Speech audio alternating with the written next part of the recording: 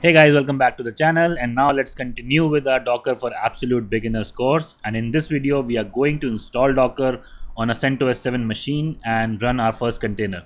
So Docker engine is basically a client server application where the daemon is a long running process which basically manages your containers, your images, takes care of your networking, cgroups and things like that. And then there's a CLI client which basically uses the Docker API to interact with your Docker daemon or your Docker server.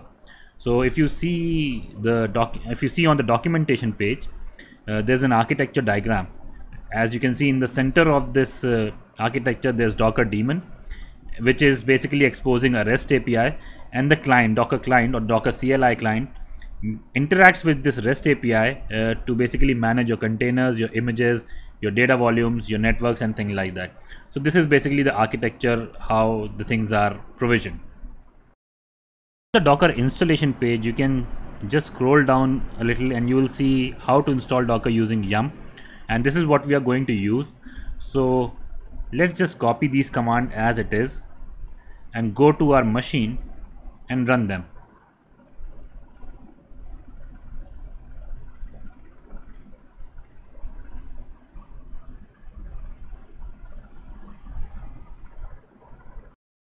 After installing yum utils, so we are installing yum utils because yum util is what is going to provide you yum config manager, which in this example, as you can say, they've used to install the repo. So we are also going to do the same. Let's copy this command to install the Docker repo. Clear the screen.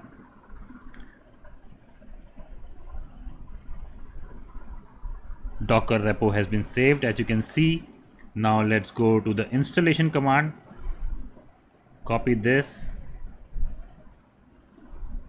go back to a machine and run this. Yes. So this is installing all the required package for Docker. So this is going to take some time, so I'm going to pause the video and come back when all this stuff is installed. As you can see, Docker is now installed. So let's see if we have Docker command, and yes, we do have Docker command. So now let's try to run Docker version, and you can see I'm getting an error. So the error is coming because we have not yet started the Docker service or the Docker daemon. So to do that, let's do systemctl start Docker, and now let's run the command again, and you can see it's working. So now one thing what we are going to do is we are going to check for the status, and you can see this Docker daemon is running as DockerD. Alright, we clear the screen. To verify that our Docker installation is complete and there are no other errors, what we can do is we can run a test image, which is docker run hello-world, and you can say it's saying that it's unable to find the latest image locally, so it's going to download it from the Docker hub repository, and you can see it has printed hello from Docker. So this has worked, so our installation is working without any errors. Now let's go back onto the Docker documentation website, and you can see they have also started the Docker service, then they have run the docker run hello world to test your Docker installation. One thing which I'm looking for is post install, basically post install steps. So right now if you see, I'm running Docker as root, but I don't actually want that. I want a non-privileged user to run Docker. So for that, let's go to this and let's see what steps are there. So manage Docker as a non-root user. So let's just do what they've done, run Docker. So group already exists, great. And I need to switch to a non-privileged user.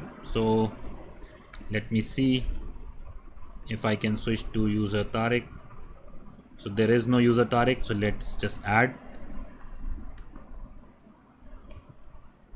Now let's switch to Tariq. Great.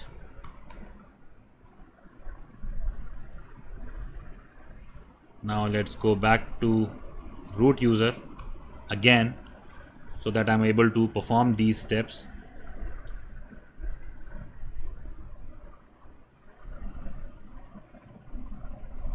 And so I've added user Tariq to Docker group.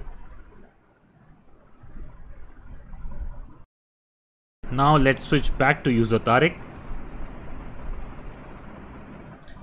and go to home directory. Let me clear the screen. And now let's run any Docker command and see if we are able to run it. So let's do a Docker version.